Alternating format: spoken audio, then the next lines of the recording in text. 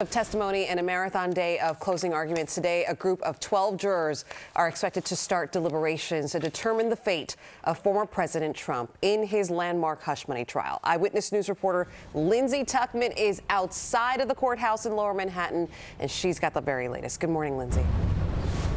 Good morning, Charlene. It is all calm and quiet outside of the courthouse now, but it was a long and busy day inside yesterday, all to make sure that jury deliberations could begin today to start that work towards coming to a verdict in the criminal trial against former President Donald Trump. The jury was asked to stay late yesterday, and indeed they did until about 8 p.m. last night to listen to the marathon day of closing arguments presented before them. Judge Juan Merchan said multiple times he would cut it off if it looked like he was losing the jurors, but they did mostly stay alert throughout the day. Those 12 New Yorkers now will have the option of convicting Trump on all counts, acquitting him of all counts, or delivering a mixed verdict in which he is found guilty of some charges but not others. Another option, though, a hung jury and possibly a mistrial. So here's what they have to consider today. Yesterday, Trump's lawyer spent his time concluding that the former president's actions were not crimes, but rather business, as it is commonly practiced, and attacked the credibility of their key witness, Michael Cohen.